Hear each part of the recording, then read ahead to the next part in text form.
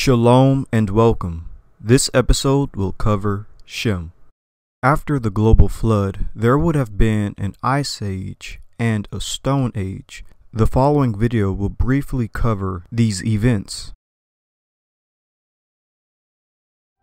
We can see on our planet 25 major features that can now be systematically explained as a consequence of a global flood that erupted from subterranean chambers with an energy release exceeding the explosion of 30 trillion hydrogen bombs. This theory shows us just how rapidly major mountains form. It explains the coal, oil, and methane deposits, the rapid continental drift, and why on the ocean floor there are huge trenches, hundreds of canyons, and tens of thousands of volcanoes. This theory also explains the ice ages, and it gives the primary reason for global warming.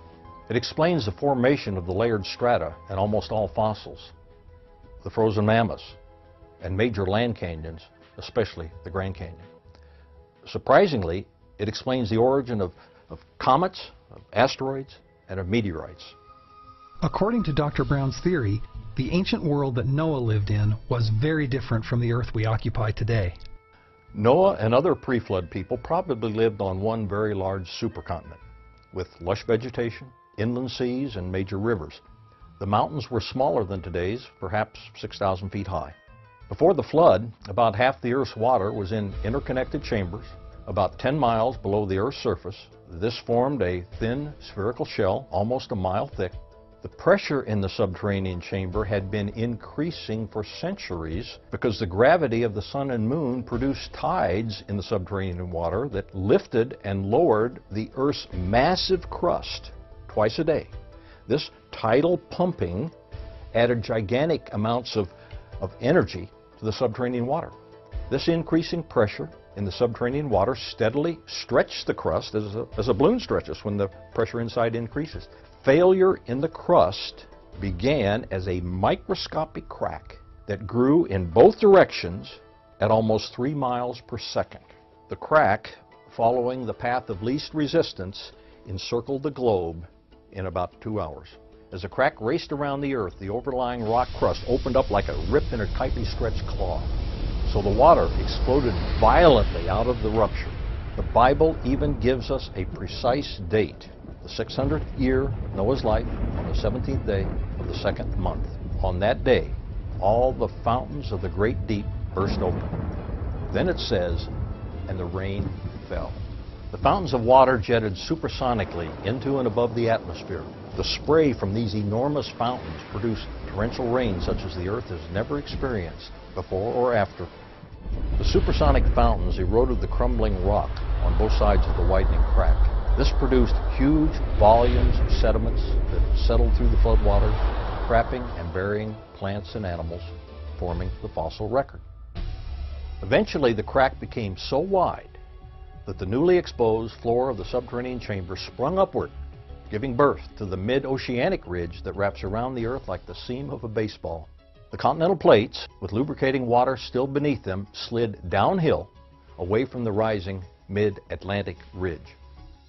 After the massive, slowly accelerating continental plates reached speeds of approximately 40 to 50 miles per hour, they ran into resistances, and like a runaway crashing train, they compressed, crushed, buckled, and thickened, rising out of the floodwaters. This is why the major mountains are generally parallel to the oceanic ridges from which they slid. Today's major mountains were all pushed up in hours. The hydroplates, in sliding away from the mid-Atlantic ridge, opened up very deep ocean basins into which the floodwaters retreated. This theory of a massive worldwide catastrophe in antiquity appears to support the biblical story of the deluge in every detail.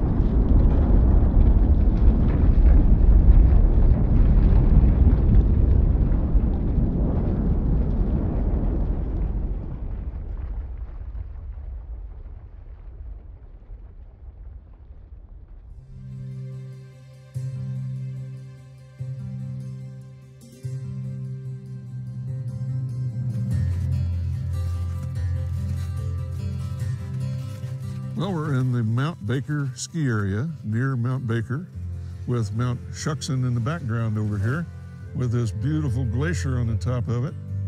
It's absolutely gorgeous. You don't see glaciers very often. They're kind of a unique thing, aren't they? Well, you have to get up in the high mountains today in order to be able to see them, and they're much smaller than they used to be. Glaciers used to be much larger than this. How big? Are we talking about just twice that size? Or? In the past, glaciers have covered these mountains down even 3,000 feet lower than we have today. But even before that, ice sheets, which are basically glaciers on flat terrain, covered major areas of the world. For example, in North America, the ice sheets extended clear across Canada. They extended down into the United States. So that period of time when that much ice was here, that was the Ice Age. Well, I think most people probably think if you just lower the temperature, you can get an ice age. Well, it doesn't work that way because you got to get the water vapor from somewhere in order to produce the snow. So somewhere you have to have warm temperatures and you have to have cold temperatures.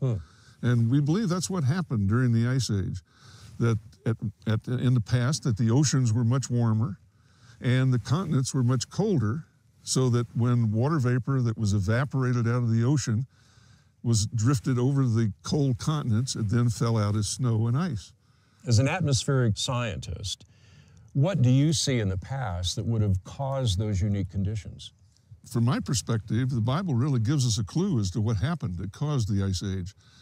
The Genesis flood was a magnificent, catastrophic, high-energy event, and it left the oceans warm. And it took about 1,000 years for the ocean to cool back down to the temperature that we have today, where it's uniform. But during that period of time, particularly right after the Genesis flood, when the oceans were the warmest, it produced a tremendous amount of heat and evaporated water into the atmosphere, which then fell as the snow and the ice on the continents, forming the Ice Age. So the Genesis flood was actually the cause of the Ice Age.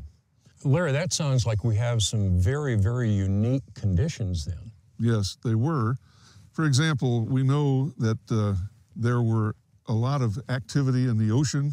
The plates that we are aware of on the surface of the Earth today, between those plates there were cracks where magma came up, hot magma from the mantle, spewed out on the bottom of the oceans and formed a gigantic mountain chain. And that 40,000-mile long mountain chain of hot magma, as it cooled, warmed up the ocean.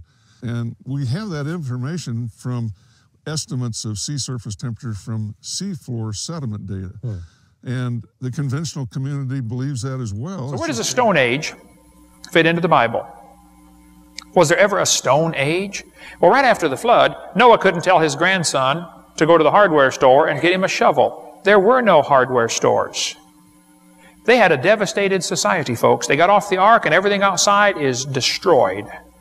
You have to totally rebuild civilization. They had a Gilligan's Island situation. You got a bunch of smart people. Well, Gilligan's Island did not have a bunch of smart people, you know, maybe one. But they're on this devastated planet. So they're going to have to rebuild from scratch, and you're going to make stone tools. Because that's much quicker than digging the iron ore out, smelting it down, and making an iron tool. You know, by the time it takes you 3 weeks to make your axe, you're going to starve to death, okay? So they're going to make stone tools. And people that are driven out of society are going to travel around in small herds and packs following migrating animals, and they don't want to carry 50 pounds worth of stone tools with them. It's quicker to make your stone tools on the job site.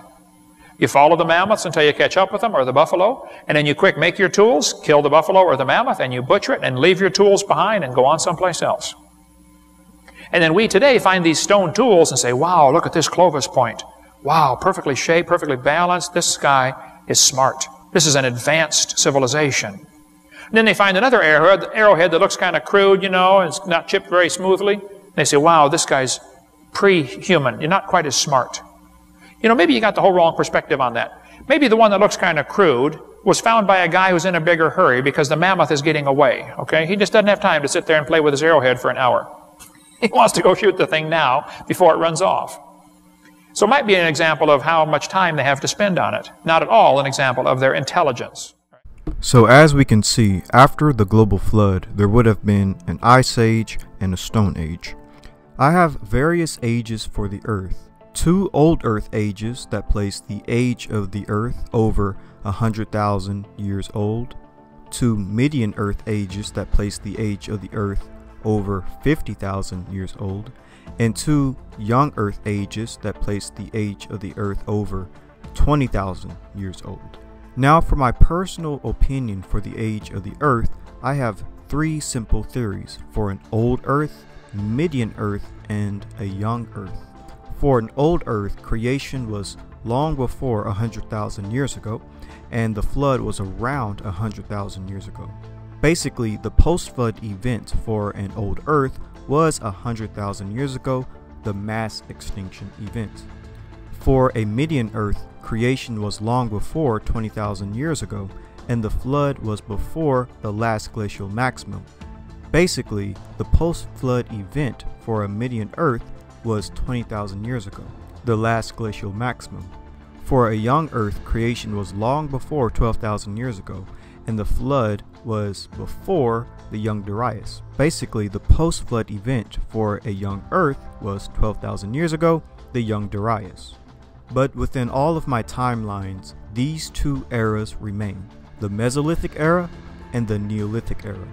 Therefore, depending on which model people have chosen, I'll begin our journey with Shem and the Mesolithic and the Neolithic, since all of the timelines converge to those eras. With that being said, the Mesolithic and the Neolithic were important time periods for human development. But what was the Mesolithic and the Neolithic? According to History.com, titled "The Prehistoric Ages: How Humans Lived Before Written Records," it reads, during the Mesolithic period about 10,000 BCE to 8,000 BCE, humans used small stone tools, now also polished and sometimes crafted with points and attached to antlers, bone, or wood to serve as spears and arrows. They often lived nomadically in camps near rivers and other bodies of water. Agriculture was introduced during this period, which led to more permanent settlements and villages. Finally, during the Neolithic period, roughly 8,000 BCE to 3000 BCE, ancient humans switched from hunter-gatherer mode to agriculture and food production. They domesticated animals and cultivated cereal grain. They used polished hand axes, adzids for plowing and tilling the ground, and started to settle in the plains. Achievements were made not only in tools, but also in farming, home construction, and art, including pottery, sewing, and weaving. The Mesolithic and the Neolithic are important Stone Age periods in human history because during these periods, humans began to develop rapidly. And shortly after the Mesolithic and the Neolithic, we entered the Copper Age and the Bronze Age, which is the beginning and height of ancient civilizations such as Egypt and Africa, Sumer in Mesopotamia, Greece and the Balkans, the Hittites in Anatolia, the Indus Valley Civilization in South Asia, and the Akkadians in Mesopotamia, as well as many other Bronze Age civilizations, all owing their thanks to their ancient ancestors in the Mesolithic and Neolithic era. With that being said, we must ask this important question. What Stone Age population could best represent the earliest descendants of Shem? Basically, what Stone Age population could best represent the ancestors of Semites? Because remember, after the flood, there would have been an Ice Age and a Stone Age. So what ancient people could best represent these descendants of Shem during the Stone Age? With that being said, there are perfect papers that answer this question. Perhaps the best paper that can help us with this investigation is titled Materials and Language, Pre-Semitic Root Structure Change, Concomitant with Transition to Agriculture. And it reads, materials and language have evolved together. Thus, the archaeological dating of materials possibly also dates the words which name them. Analysis of Proto-Semitic material terms reveals that materials discovered during the Neolithic are uniquely triconsonantal, whereas biconsonantal names were utilized for materials of the Stone Age. This establishes a major transition in pre-Semitic language structure, concomitant with the transition to agriculture. Associations of material names with other words in the Proto-Semitic lexicon reveal the original context of material utilization. In particular, monosyllabic 2C names are associated with a pre-Natufian cultural background, more than 16,500 years ago. Various augments introduced during the Natufian and perhaps even more intensively during the early Neolithic were absorbed into the roots, tilling the equilibrium from 2C towards 3C roots, and culminating in an agricultural society with strictly triconsonantal language morphology. The Proto-Semitic lexicon is highly suitable for addressing this problem.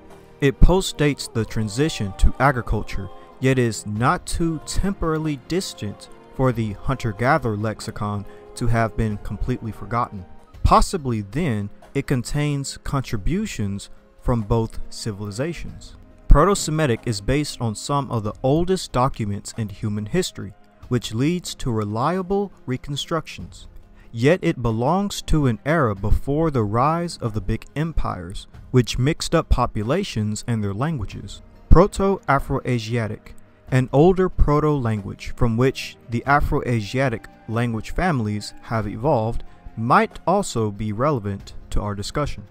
In parallel to developing their communication skills, humans harnessed new materials and developed methods for processing them. The study of the history of chemistry and technology reveals the long and tortuous path involved in this endeavor. New materials evidently require new words for describing them.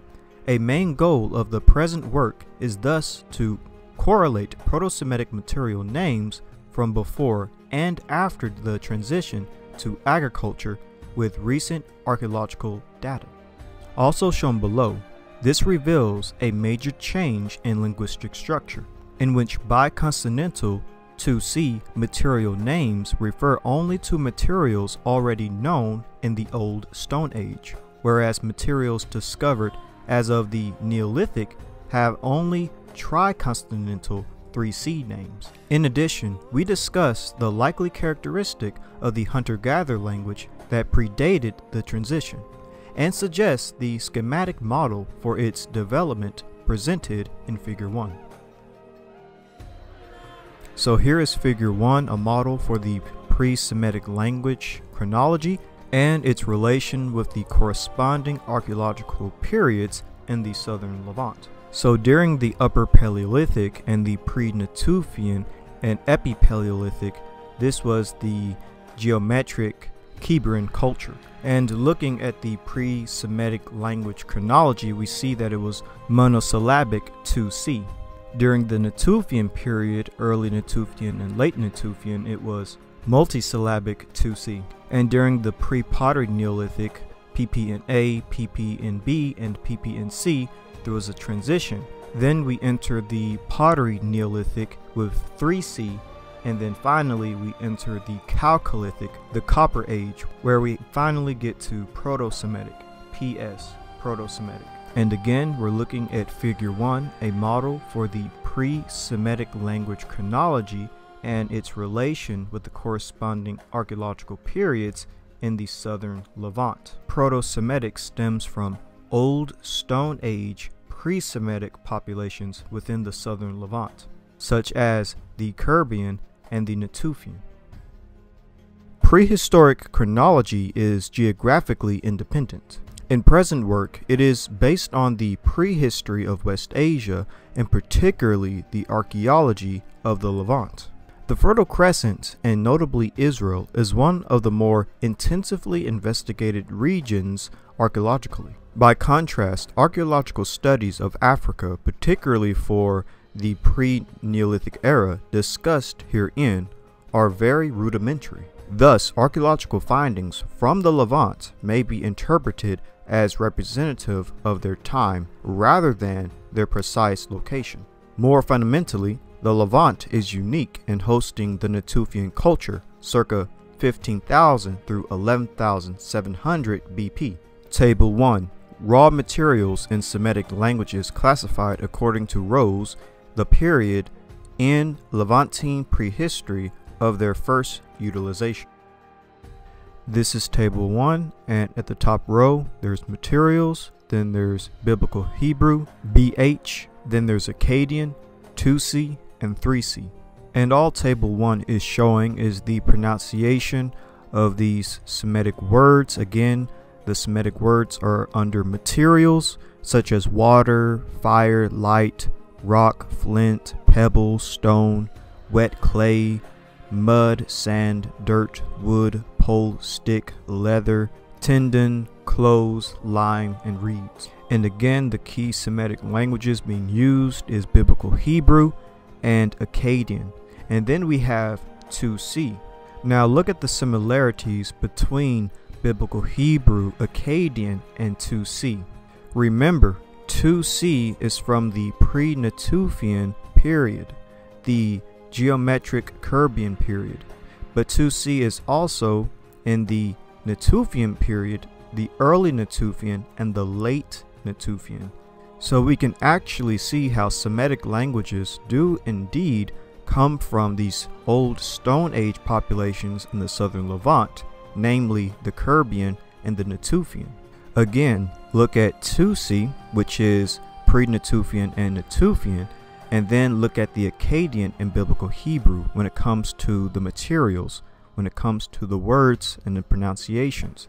It all derives from 2C, old Stone Age populations in the southern Levant, again, Kerbian and Natufian. Perhaps this is because these Semitic populations descend from these old Stone Age populations in the southern Levant, namely, again, the Kerbian and the Natufian. Perhaps these are the ancestors of Semitic populations.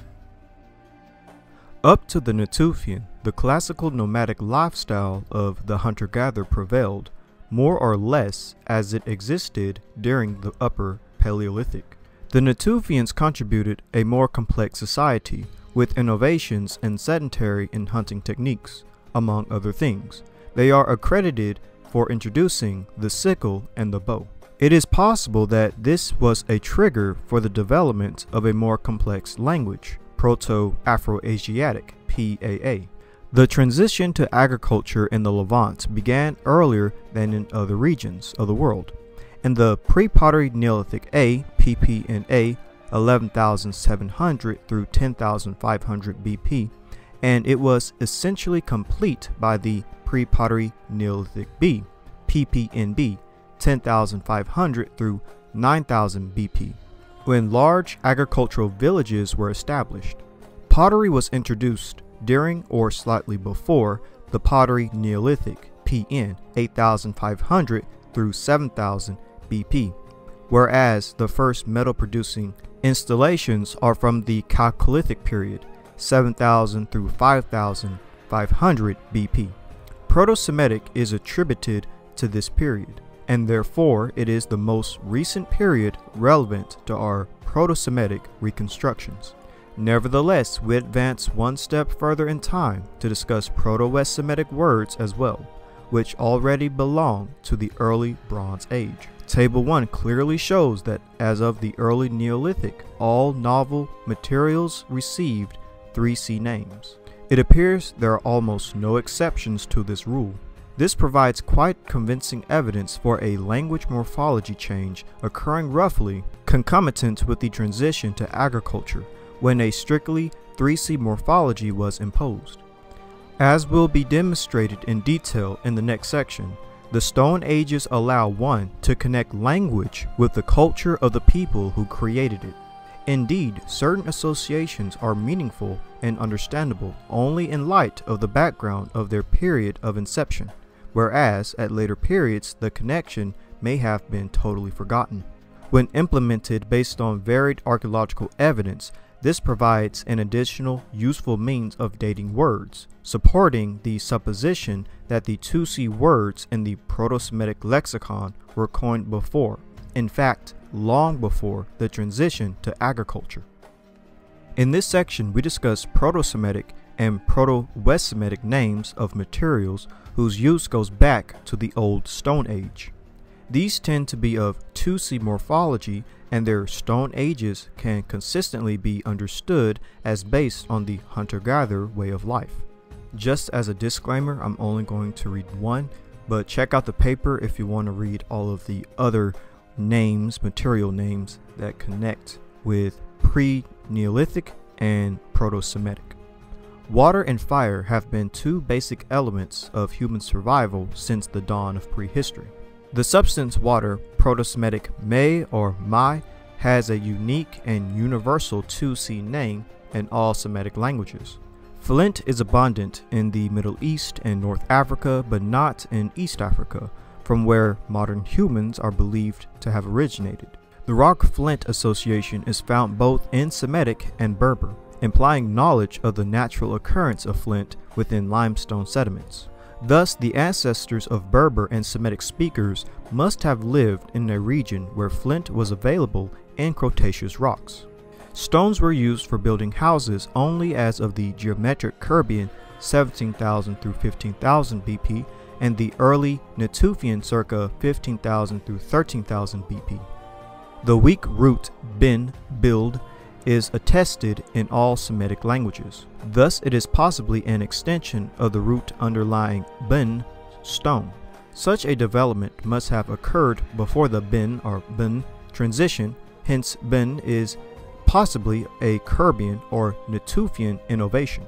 As of the PPNA, building in stone became widespread, and therefore building was no longer exclusively associated with stone.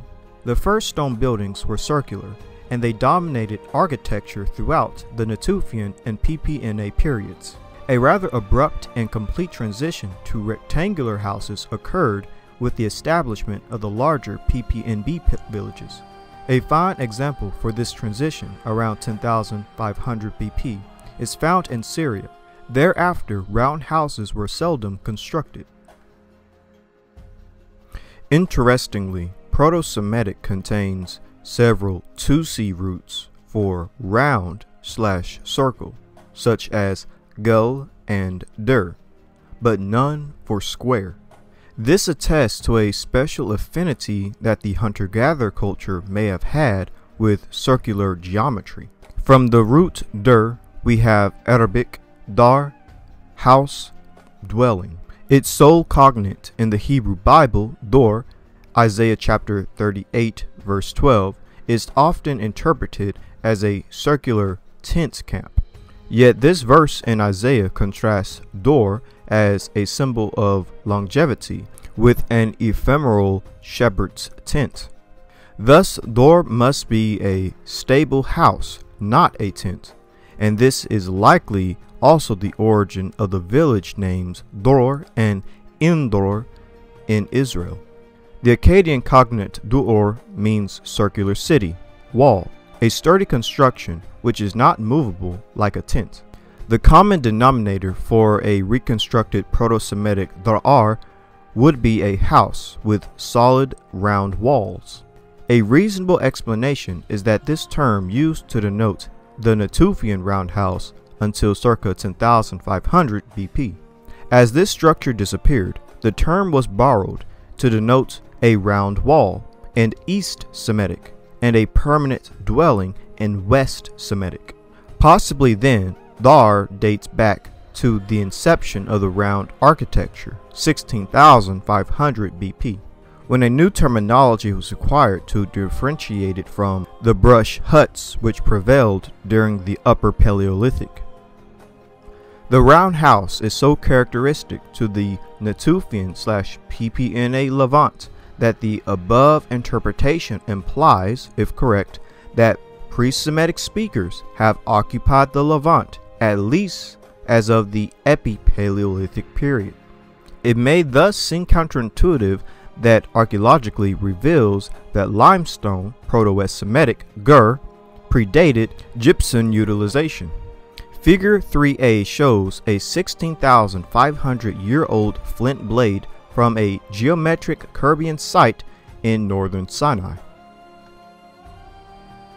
So this is figure 3A and B, and at the top A is Gur limestone, which is found only within the Levant. And remember, this limestone flint blade was from the geometric Kerbian site in northern Sinai, and this was an ancient culture of people who lived in the Levant. Many of their words and terminology becoming the Proto-Semitic languages of the early Bronze Age. And again, all of this originates in the Levant with the Kerbian Natufian cultures, the Stone Age cultures from 16,000 years ago to 10,000 years ago. These populations are the predecessors to the Semitic tongue, and perhaps even the Semitic people. Subsequently, early Natufians utilized lime plasters in building, as evidenced by the lime kiln found in Hayanum Cave, West Galilee, Israel, 14,000 BP. The fact that both terms connected with the lime processing and utilization, Proto-West Semitic Gur and Proto-Semitic Hur, are 2C is in accord with the archaeological evidence for the early introduction of lime kilns in the early Natufian or even Kerbian periods. As figure 3B shows, there was a clear geographic separation between lime plasters in the Levant and gypsum plasters in Mesopotamia during the PPN. The absence of an East Semitic cognate for lime, Proto-West Semitic Gur, in this case may be due to the fact that lime was not frequently used in Neolithic Mesopotamia, and this word thus underwent rapid replacement. Earlier suggestions that West Semitic Hur is an Akkadian loanword have recently been rejected, thus leading to better agreement with the archaeological findings of lime kilns in the Levant.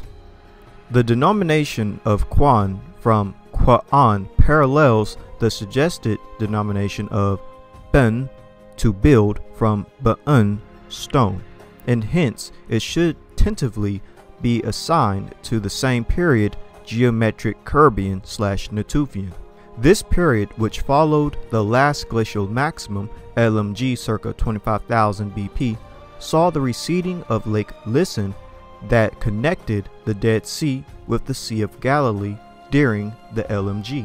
Reeds might have proliferated in the marshes left behind the drying lake, possibly resulting in increased reed utilization as manifested by the above Stone Age. Another Proto-Semitic word for clothes, kisut, is considered to originate from the Proto-Semitic word kis, cover, with the feminine ending t. If indeed CVCY roots are an innovation of the Kerbian/Natufian period, or later, kisut would denote a later type of clothes than sit, perhaps a garment that covers the whole body, as opposed to the UP loincloth.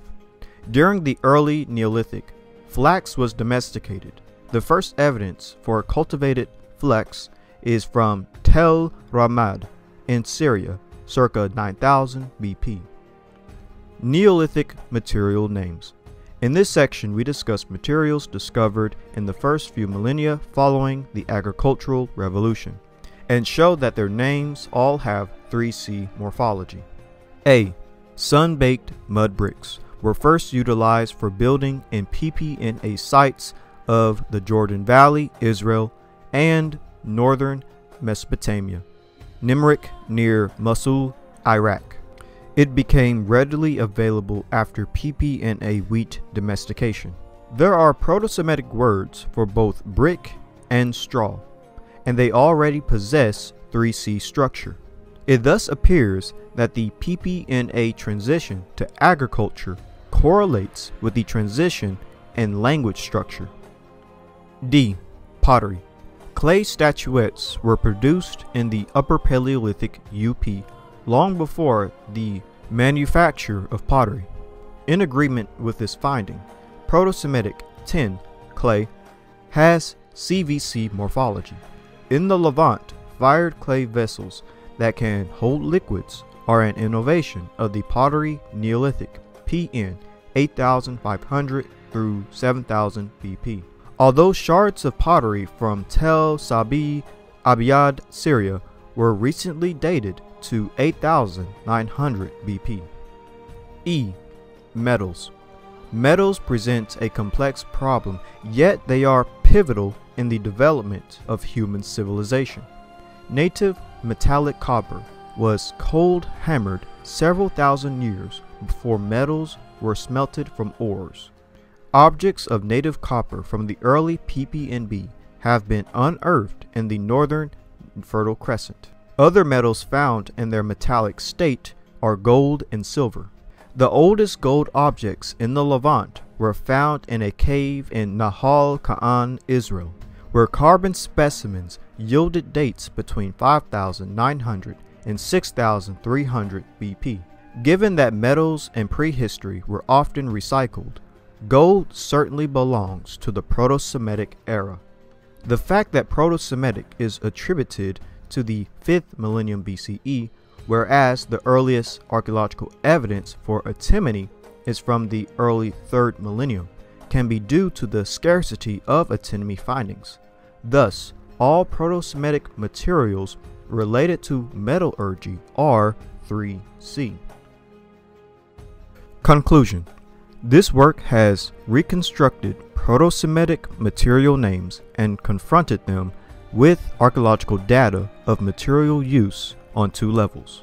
First, the 2C versus 3C morphology of material names was correlated with the date of their inception. Here, a striking correlation was found. All material innovations of the Neolithic period have 3C structure. All 2C material names refer to materials that were utilized from the Old Stone Age onwards. Lime, perhaps the last material to be given a 2C name, was introduced 16,500 years ago. Although some pre-Neolithic materials, such as skin, have both 3C and 2C names, which we attribute to a word replacement process, they have all preserved a 2C name.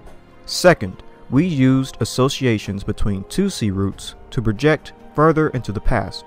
Thus, the Zur association between flint and rock suggests a culture in which stone was not used for building.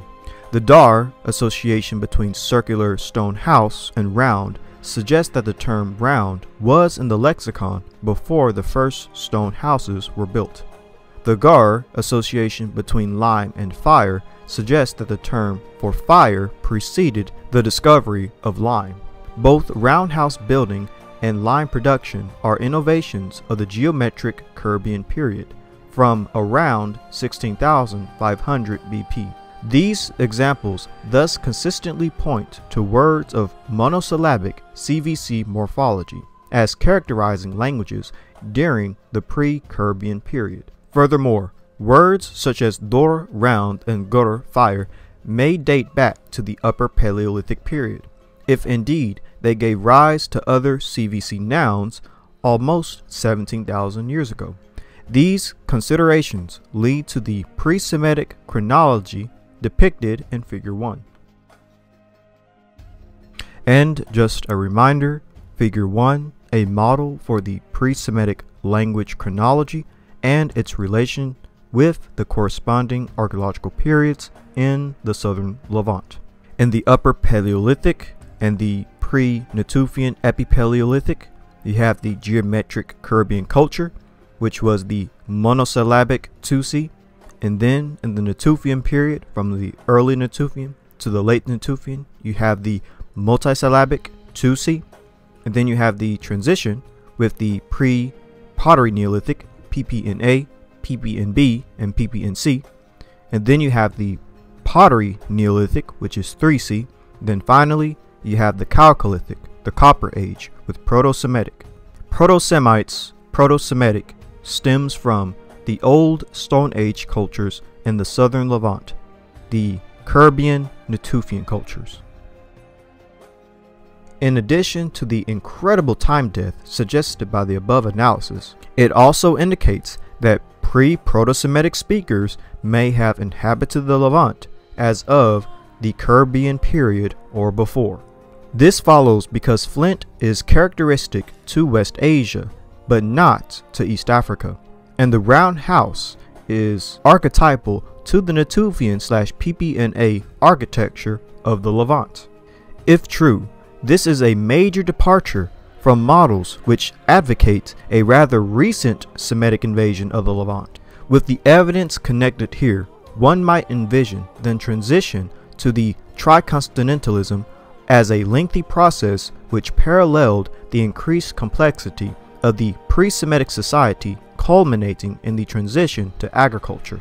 The nomadic hunter-gatherers emerging from the last ice age still retained the 2C/CVC language morphology of the Upper Paleolithic. As of the geometric Caribbean, certainly by the Natufian society, became increasingly more complex. Permanent stone houses were built to complement the traditional brush huts. Lime was manufactured for hafting weapons and tools, and the sickle was applied extensively for reaping wild cereals. This increased complexity more likely mirrored in the language, which no longer retained its simple morphology. The suggested development bin is interesting because archaeological evidence for the onset of permanent stone house buildings around 16,500 BP suggests that the 3Y root bin emerged after this date. In Proto-Semitic, we already find bun for stone, so that the augmentation, ba'un, must have occurred earlier, most likely during the Neolithic. These two events bracket the formation of the 3Y root bin, which could thus be Natufian.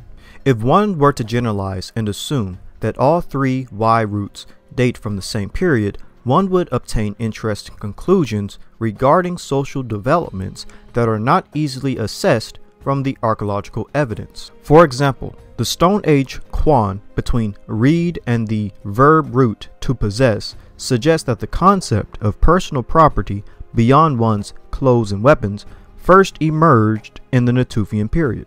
Another interesting observation corresponds to the two types of clothes. In Proto-Semitic, sit, which has a Stone Age with buttocks, and might have therefore originally depicted loincloths dating to the Upper Paleolithic by its CVC morphology.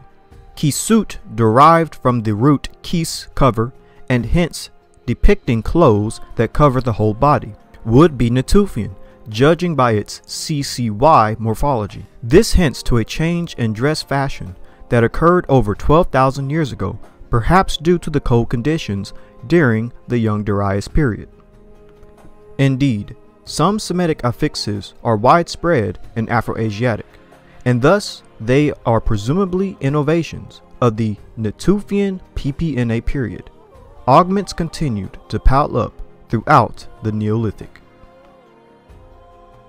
The agricultural revolution, which began with the PPNA wheat domestication, continued with the replacement of hunting by domesticated mammals, the founding of large agricultural villages, the introduction of squared brick houses, and an everlasting quest for new materials.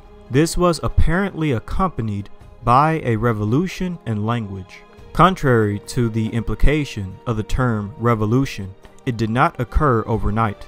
The transition to agriculture likely followed many millennia of wild cereal harvesting, penning of wild animals, experimentation in propagating fig twigs, and the like.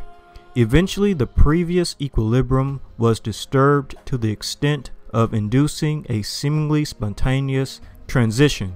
Analogously, the transition to tricontinentalism did not occur overnight. It likely followed many millennia of experimentation in more complex linguistic forms, such as various augments. As these became absorbed into the root, the equilibrium between 2C and 3C words was disturbed, and the stage was set for a new language structure.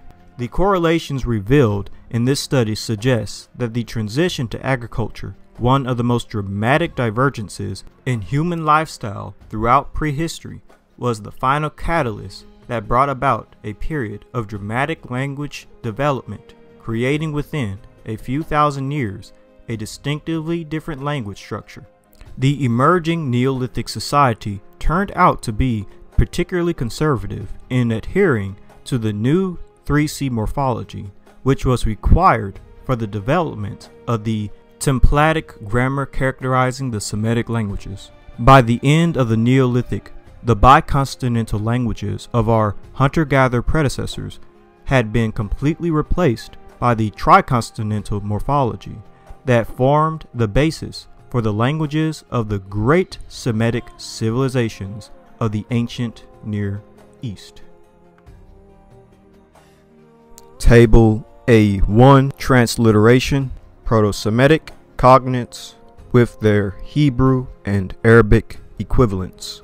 So as you can see, Proto-Semitic is very important. Proto means first Semitic people, first Semitic language, and Hebrew and Arabic derive from Proto-Semitic or Proto-Semites.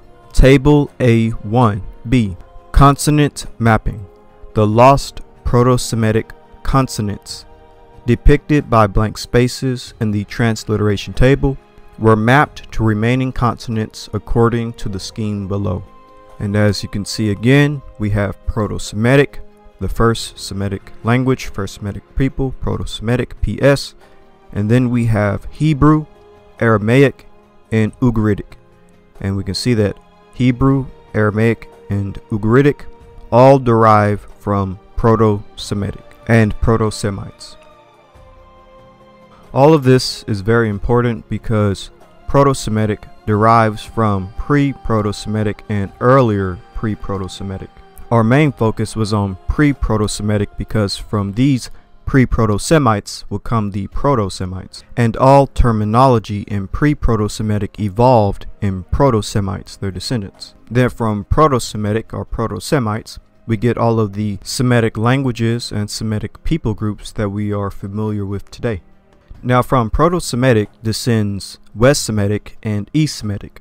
The East Semitic would be the Akkadians. Now for the West Semites, they would be your Ethio-Semitic people, the Ethiopians, your Central Semitic, which will come the Arabic, and then your Northwest Semitic, which will be Hebrew, Aramaic, and Ugaritic.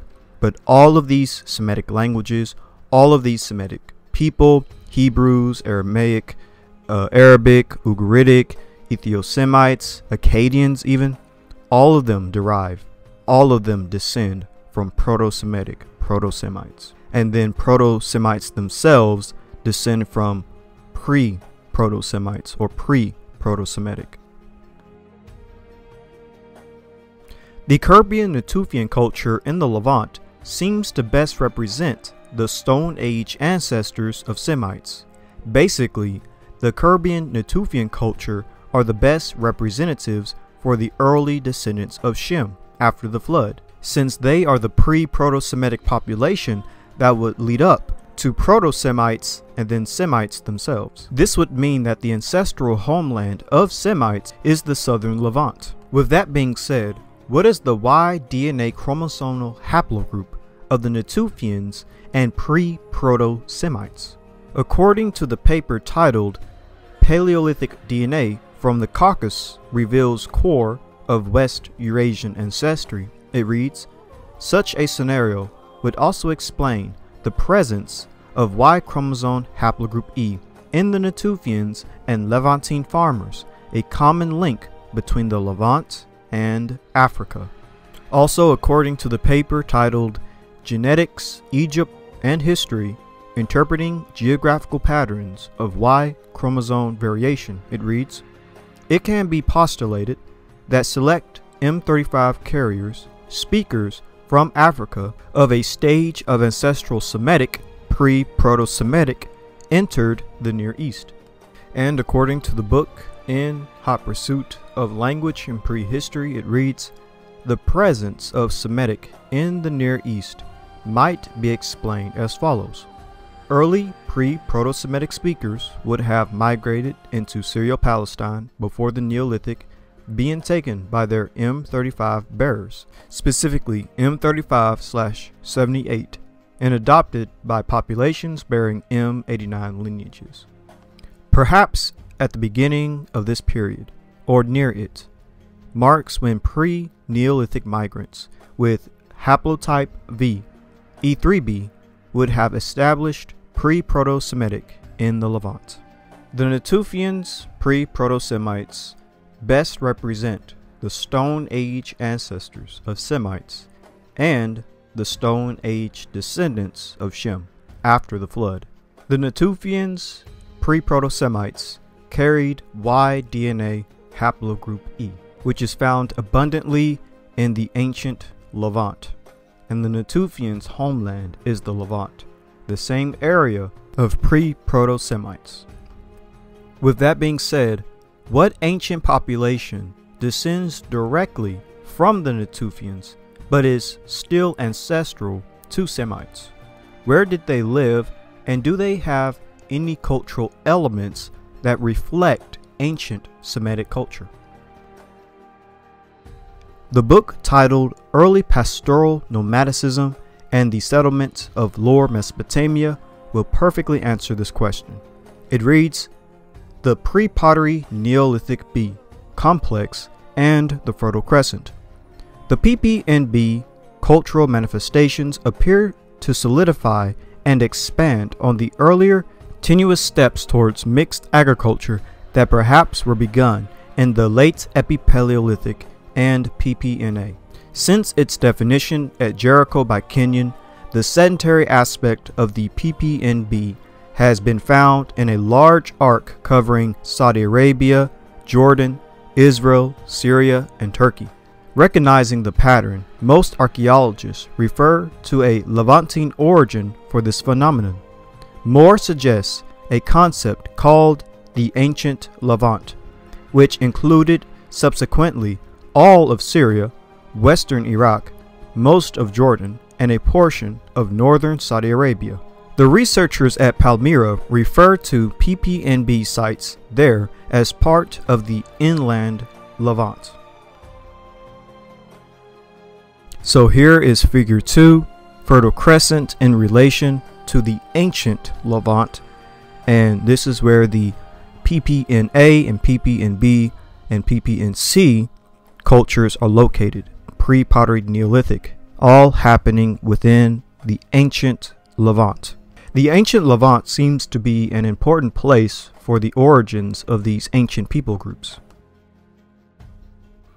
After 4 seasons of excavation at En Ghazel in Jordan, the investigators have subdivided the sequence into 3 specific phases: PPNB 7000 through 6200 BC, PPNC 6200 through 5800 BC, also called Final PPN or PPNB Final, and the PN Neolithic 5800 through 5000 BC, sometimes called Late Neolithic. 3 major topics: climate, subsistence, and lithic technology, which relate to pastoral nomadism and can be recognized in the archaeological record, are briefly examined here in light of the revised PPNB/C record. It seems clear that the PPNB/C was part of a climactic optimum that declined slowly and terminated in stages during the late 3rd millennium BC. Mel art speaks of a wetter phase during the early part of that period, which allowed the spread of PPNB culture into more marginal steppe sites such as Bulaukrus and Kowloon. Moore has postulated a major shift in vegetation zones between the beginning of the Natufian and the end of the PPNB. Others have suggested that the climate of southern Palestine was wetter during the 7th millennium BC. Economically, according to Bar Yosef, a radical change took place by the beginning of the period. Without clearly stating that the PPNB animals were domesticated, he suggests that a dramatic funnel change was evident at such sites as Miribet, Abu Halira, Bezamun, Jericho, and Abu Ghosh. The evidence of sheep remains at Jericho, found outside their natural habitat, also suggests a concerted conscious manipulation. A study of the fauna at Jericho convinced Clutton Brock that domesticated goat and sheep were present by the 8th millennium BC. Moore states that ovicoprids and gazelle were herded by the PPNB. Moore later proposed that only ovicoprids were herded and that the innovation began during the PPNB. Ovicoprids, by the way, are domestic sheep and goats taken together. The earlier levels at Tel Aswad contained a majority of wild animals, but the PPNC domestic ovicoprids were dominant. At Bualcras, contemporary to the last half of the PPNB at Abu Hurira, and thus part of the PPNC, the initial faunal identification suggests that ovicoprid remains predominated and that goat were semi-domesticated. At An-Gazelle during the PPNB, herding domesticated goats and hunting were equally important. In PPNC, goats were increasingly well represented and hunting declined. The distribution of animal domesticates in the Levant, coupled with other evidence, suggests that the hearth area for much of PPNB animal husbandry may have been in the northern Syrian region just north of Jezreel. The spread of PPNC culture over the desert/steppes suggests the continuation of a mixed subsistence strategy, but one that also included some limited sheep/goat herding. In summary, by 6200 BC, a recognizable PPNC culture had begun to penetrate the more marginal environments of the Near East, both south into the Negev and Sinai, and east of the Levant into Jordan and Saudi Arabia. In each succeeding period, the growing reliance on domestic herd at the expense of farming and hunting and gathering can be documented, thus demonstrating the gradual but inexorable shift to specialized pastoralism. The PPNB, PN steppe/desert cultures of Syria and Iraq. The above discussion can provide a basis for examining similar materials from the Jezreel steppe of Iraq, Syria, and Turkey, and the deserts of southeast Syria and western Iraq. Subsistence patterns clearly define a mixed farming/hunting gathering strategy, and the lithics are in the larger Levantine PPNB/C tradition. Several sites in the Jezreel were located on the frontiers of the rainfall farming. The influence from the Levantine tradition may extend even to Hassuna. Clayson again found an abundance of domesticated sheep, goats, and cattle, and concluded that plant cultivation was of little importance. Examination of those sites of the Jezreel suggests that the steppe environment was marginal for farming, but excellent for expanding herds. To summarize, PPNB populations began to expand into areas of the Near East, often considered marginal to the Fertile Crescent.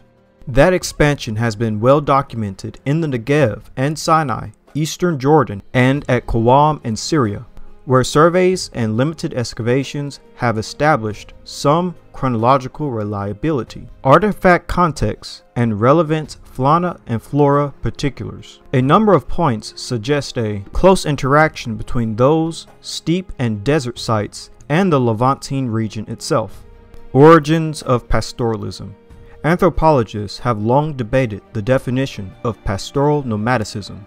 Several recent syntheses have suggested that all pastoral nomads share certain characteristics such as strong legalized kinship and lineage bonds, impermanent dwellings, movement to procure pasturage and water for herds, and specific relationships to formal states. Thus, pastoral nomadicism seems to stress animal husbandry along patterned migration routes exploiting marginal environments. Developmental models studying pastoral nomadicism have largely focused on historical record, largely because researchers have concluded that a close symbiotic relationship exists between the urban settled peoples and the nomadic peoples. The evidence, however, points toward a new interpretation. Pastoral nomadicism began by the end of the 7th millennium BC as populations began to utilize the discovery of animal husbandry in a new and dramatic way. The process can be seen as a third-tier step.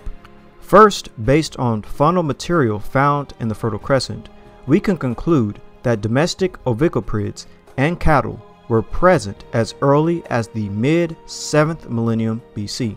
Second, within the steppe region, as exemplified by the Jezreel site and Qawm, herding was emphasized.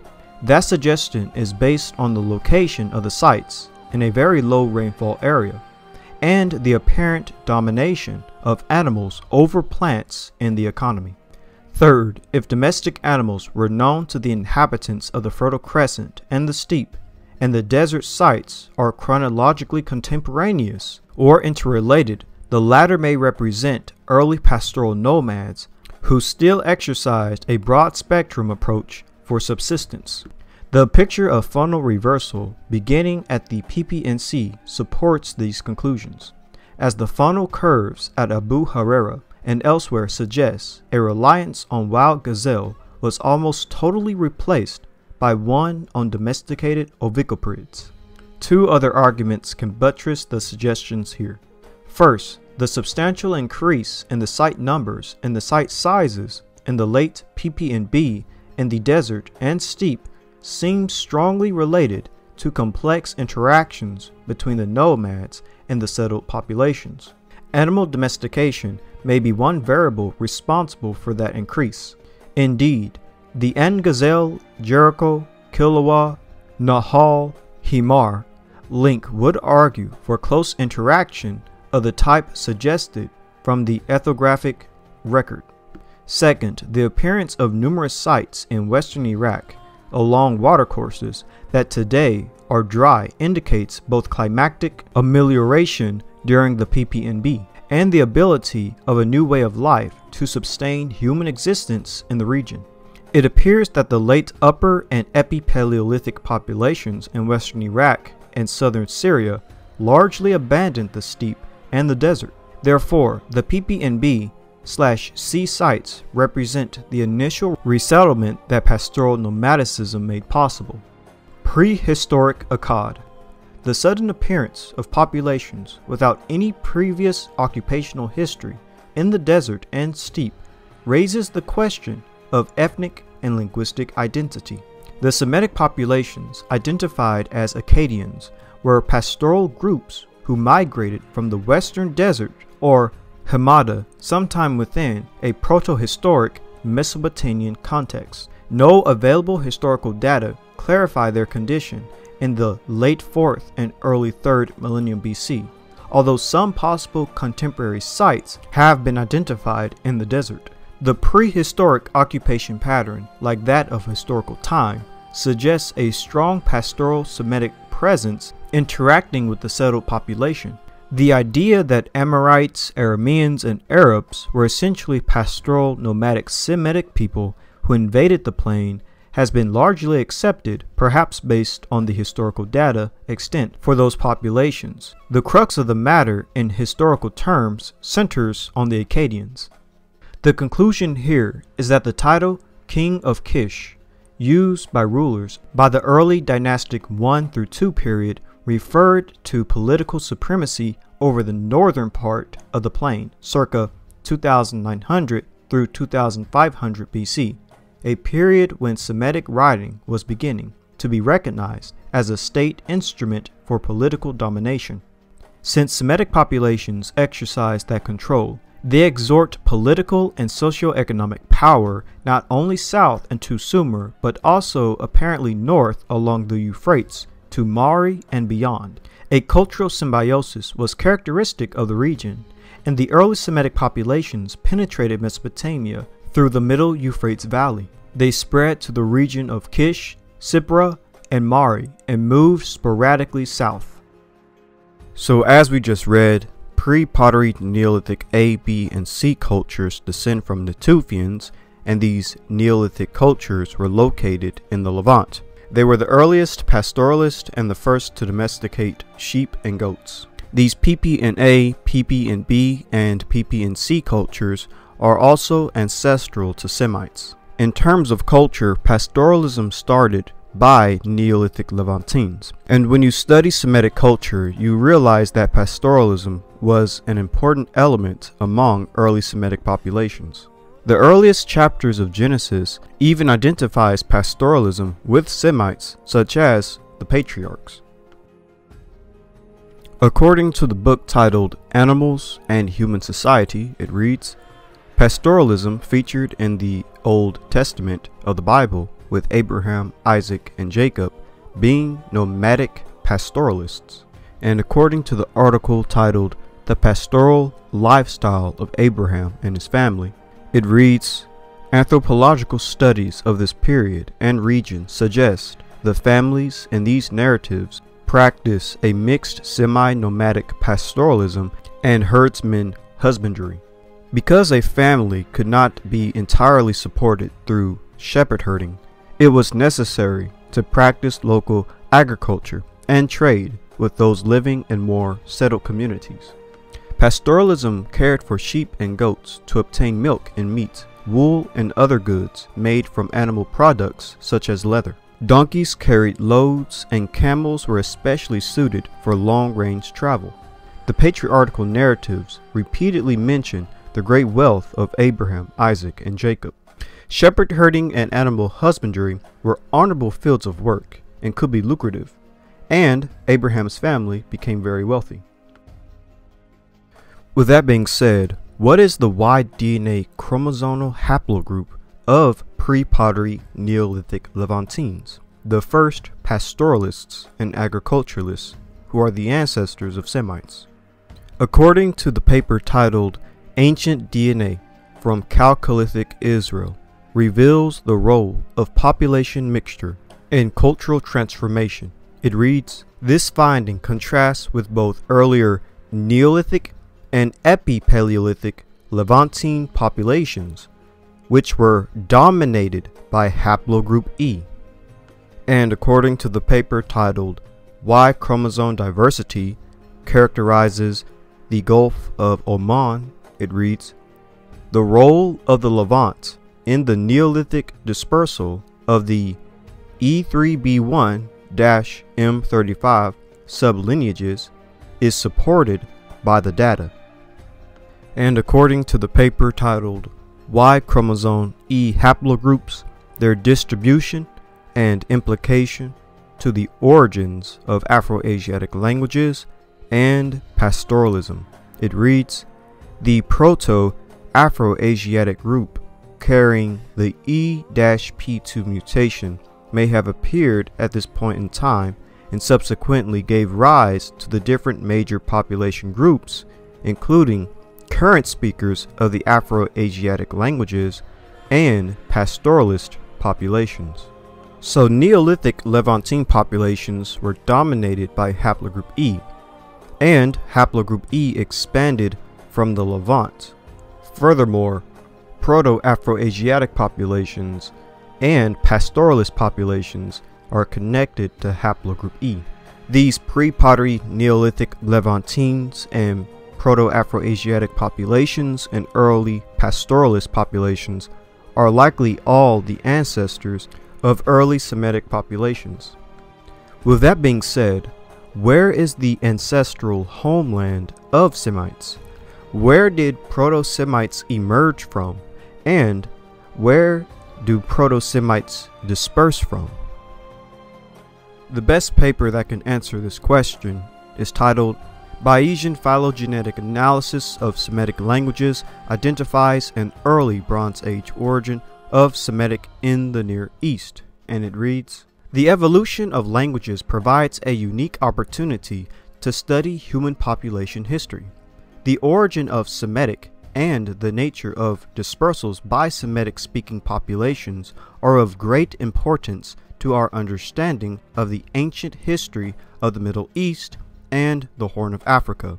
Semitic populations are associated with the oldest written languages and urban civilizations in the region, which gave rise to some of the world's first major religious and literary traditions.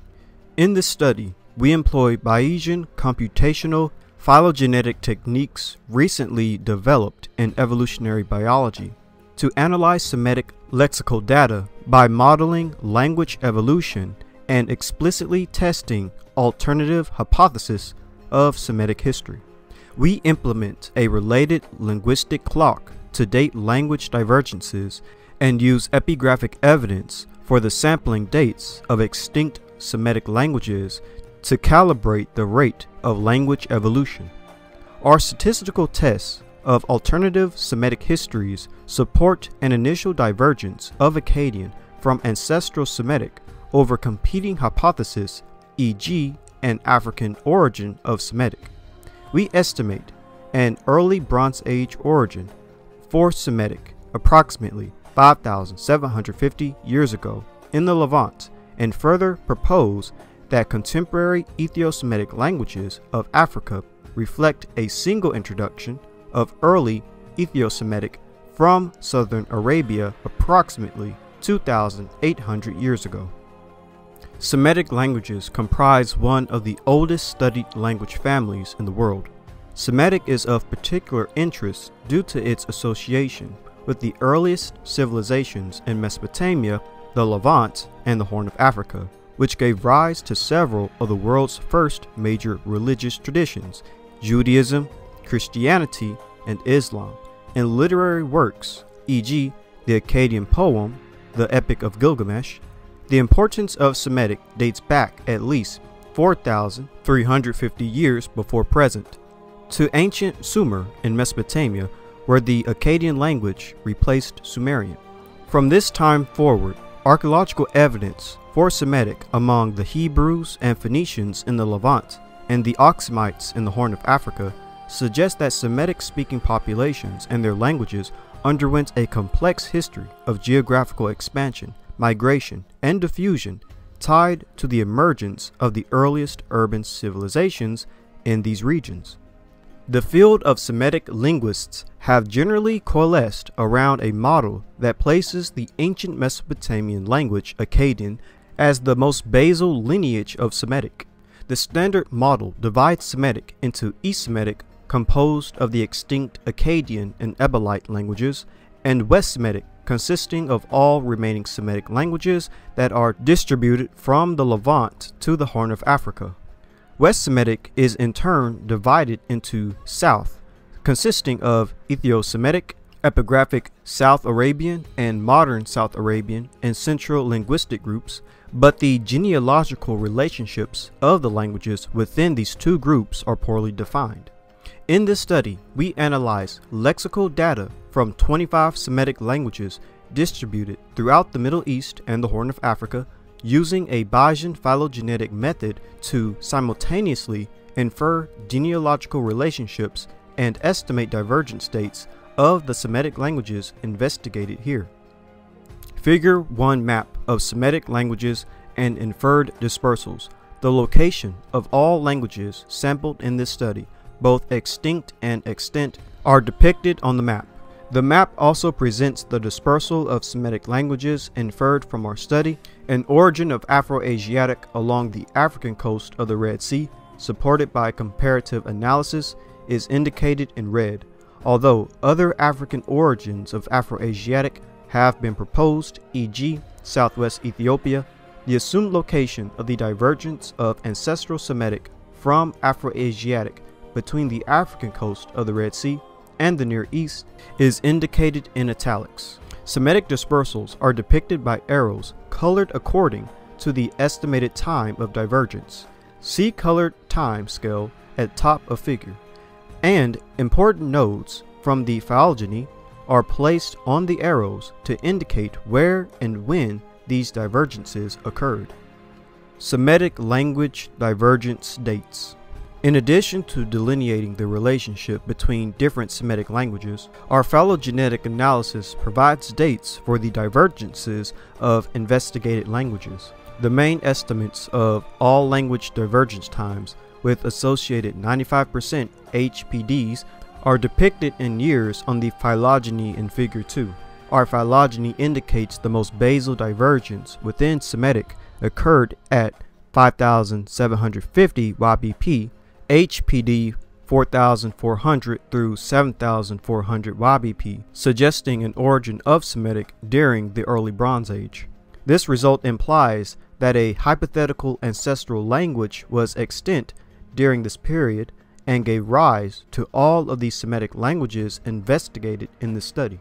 The deepest four branches of the phylogeny indicate the divergence of East root, West node A, South node E, and Central node B Semitic. These divergences are nearly coincident with largely overlapping HPDs 3,300 through 7,400 YPP, suggesting that Semitic underwent a period of rapid diversification upon its origin. Semitic origins. Our analysis of the Semitic language family produced a dated phylogeny that estimates the origin of Semitic at approximately 4,400 through 7,400 YPP. The phylogeny suggests East Semitic, represented by Akkadian in the study, corresponds to the deepest branch, and our log BF tests indicate that Akkadian is the appropriate root for the Semitic languages analyzed here.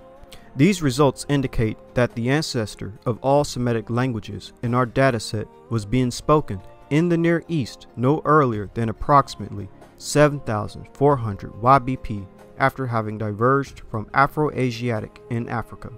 Our estimate for the origin of Semitic, 4,400 through 7,400 YBP, predates the first Akkadian inscription in the archaeological record of northern Mesopotamia by approximately 100 through 3,000 years. The city-states of Sumer were established and flourishing in Mesopotamia with their own indigenous languages unrelated to Semitic by approximately 5,400 YBP.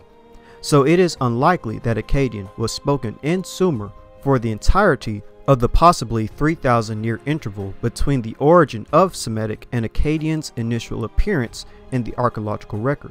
Furthermore, Ebelite, the closest relative of Akkadian and the only other member of East Semitic, was spoken in the Levant, which is also where some of the oldest West Semitic languages were spoken: Ugaritic, Aramaic, and Ancient Hebrew.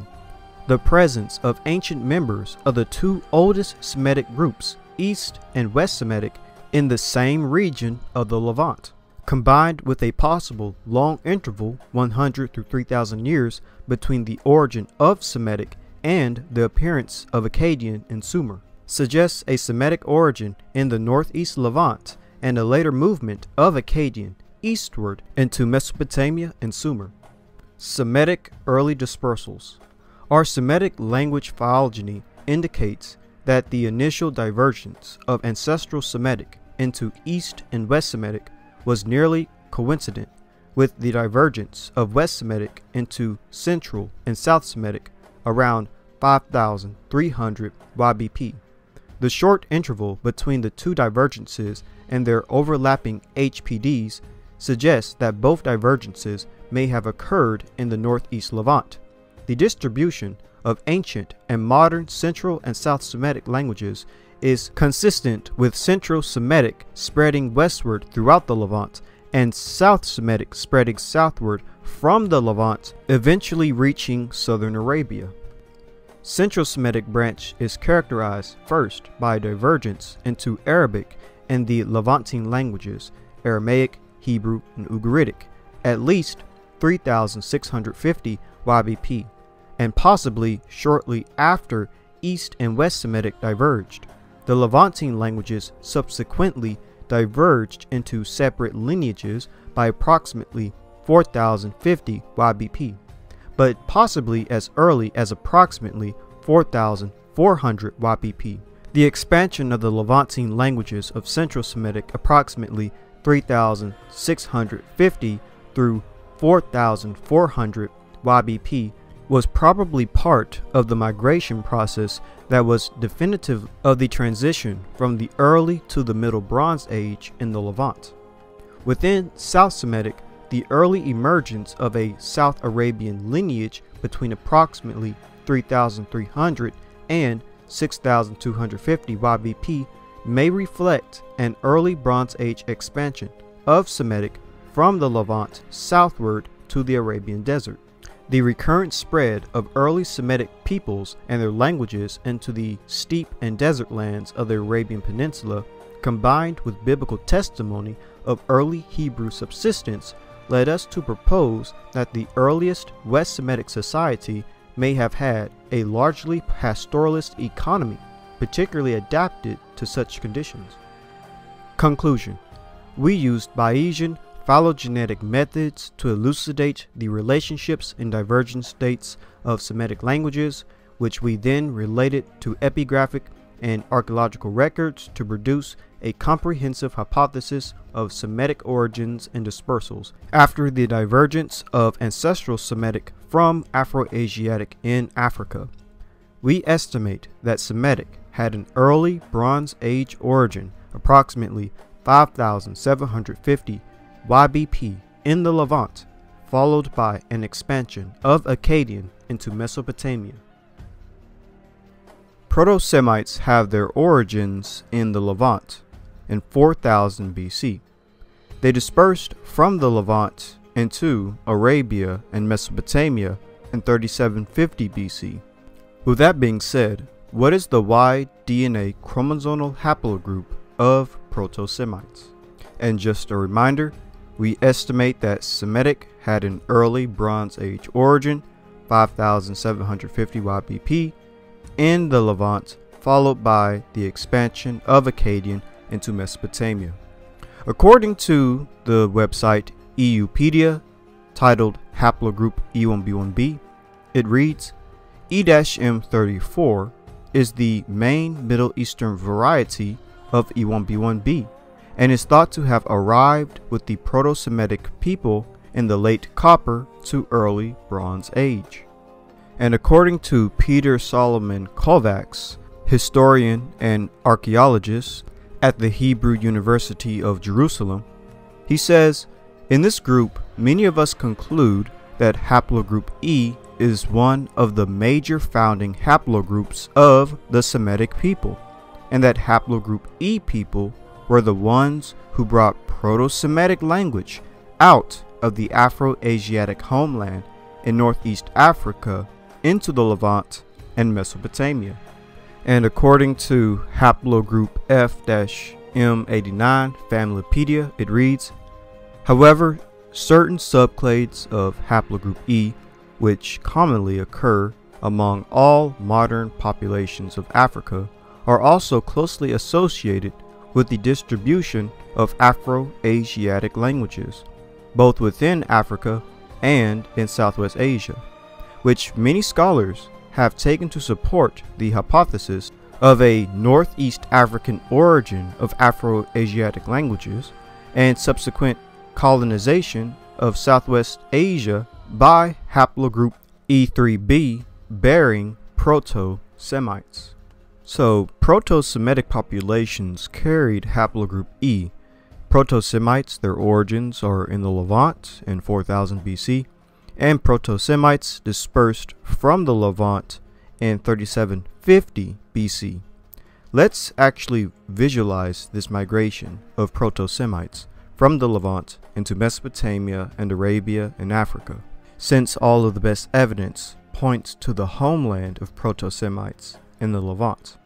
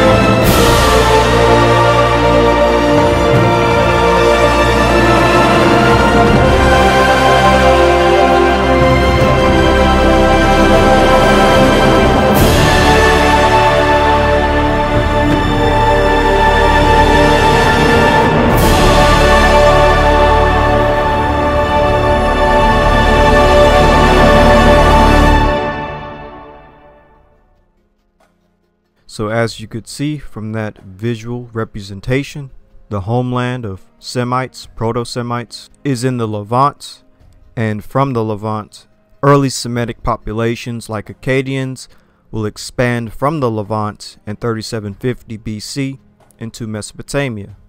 With that being said, what is the Y DNA chromosomal haplogroup of early Semites like Akkadians? And again, just to reiterate, according to the Bayesian phylogenetic analysis of Semitic languages, identifies an early Bronze Age origin of Semitic in the Near East.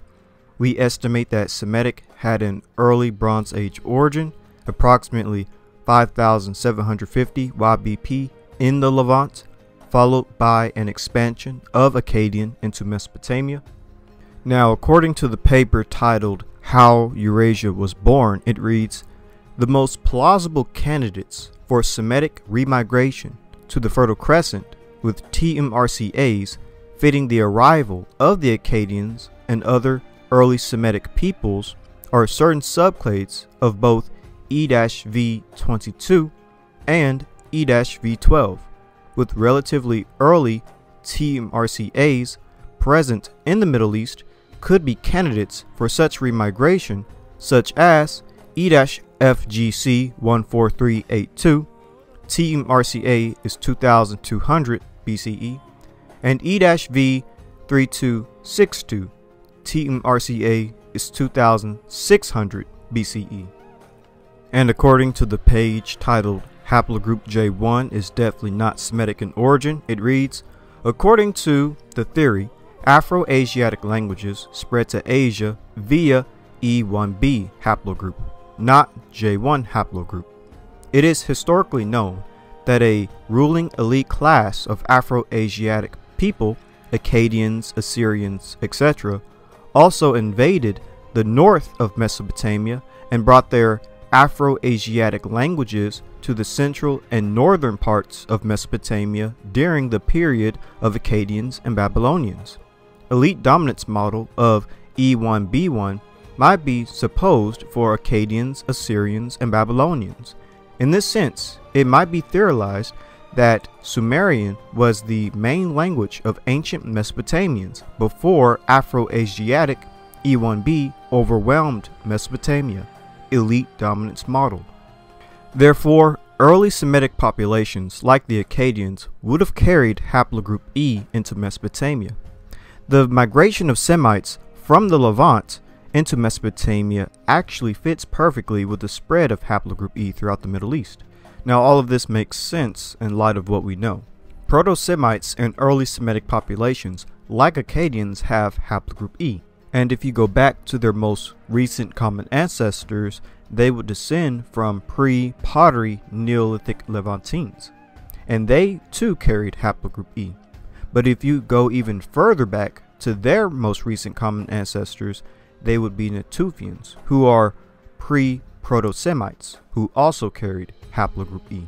According to writer and historian Jeffrey C., there is no means to saying that E or E1b1b is an African haplogroup. Haplogroups don't have continental markers attached, especially when they originate near continental boundaries. E1b1b originated in Ethiopia roughly 50,000 years ago, but it crossed into the Arabian Peninsula about 22,000 years ago, and then became the dominant haplogroup of Proto-Semitic and Semitic peoples in Western Asia. It was the dominant haplogroup of the Natufian culture of the Levant in Asia, with the Jewish diaspora starting around 1,900 years ago. E1b1 was carried to multiple parts of Europe and Asia. The total number of carriers in Europe and Asia exceed the numbers of carriers in Africa by far, making it more of a Eurasian haplogroup if any geographic label applies. So as we clearly see over and over again, Proto-Semites, early Semitic peoples, would have carried haplogroup E. This is what most of the geneticists are saying. Now, as for the origin of haplogroup E, some geneticists believe haplogroup E originated in Africa, but there's also an Asian origin for haplogroup E, or more specifically, haplogroup DE. Frequency of Y DNA haplogroup E in modern populations and hypothetical migration route from its ancestor, clade DE in Southwest Asia, the Middle East. Haplogroup E arrived in Africa about 77,000 years ago and diversified in the Horn of Africa. It arrived together with specific West Eurasian alleles and later also diffused into various Paleo-African populations, as well as among ancient North Africans, which were an population indigenous to Northern Africa and distinctly related or ancestral to modern Eurasians. Haplogroup E and DE have an Middle Eastern origin. Haplogroup E migrated into Africa as part of a massive migration of Basal Eurasians, ancestral West Eurasians, and then diffused and diversified within Africa, specifically the Horn of Africa, Northeast Africa. Haplogroup DE next to CF were the Basal Eurasian lineages which expanded from the Middle East. The common ancestral lineage Y-DNA atom is suggested to have originated somewhere in the Middle East or the Iranian plateau. Massive Eurasian migration and following admixture created the many different African populations of today and are the reason for the high genetic diversity observed in sub-Saharan Africa. In other words, modern African peoples, sub-Saharan Africans, formed from indigenous Paleo-African groups and intrusive Afro-Sans or Afro-Asiatics, Basal Eurasians, and ancient North Africans. Finally, there is the fact why haplogroup E is dominant among non-hunter-gatherers in Africa and is within the Eurasian clade DE, while indigenous African hunter-gatherers belong to haplogroups A, A00, and B. So as we can see, there is a Middle Eastern origin or Southwest Asian origin for haplogroup DE, and of course in my model I would say Shem is haplogroup DE, and all of Shem's descendants will carry either the E or the D clade, because remember, haplogroups, paternal haplogroups, are passed down from father to son. According to What Are Haplogroups, Living DNA explains, the paternal haplogroup relates to your Y chromosome, and since that is the sex-determining chromosome for men, it is passed down from father to son. Therefore, the descendants of Shem will either carry E or D clades. Furthermore, an origin for haplogroup DE in the Middle East would fit with recent papers that deal with an Asian origin or an out-of-Asia origin for mankind, which obviously would fit well with the ark resting somewhere in the Middle East, and mankind expanding from the Middle East to all their respective locations today. The ark would have likely rested in Mount Judy, which most ancient Jewish, Christian, and Muslim sources all agree to. But let's return to the main question at the start of the video. What Stone Age population could best represent the earliest descendants of Shem after the flood? Basically, what Stone Age population could best represent the ancestors of Semites? After the global flood, Shem likely migrated from Mount Judy to the Levant. Shem's earliest Stone Age descendants will be Caribbean Natufians, who are pre-Proto-Semites. These people have the earliest terms and sounds for the Semitic language. Furthermore, Caribbean Natufians carried haplogroup E as their paternal marker. From the Caribbean Natufians will come pre-pottery Neolithic populations, whom Proto-Semites would descend from, and pre-pottery Neolithic Levantines carried Y-DNA haplogroup E as their paternal marker. Since the Caribbean Natufians and Neolithic Levantines are all in the Levant, the homeland of Proto-Semites is also in the Levant. From the Levant, Proto-Semites will expand into Mesopotamia and Arabia.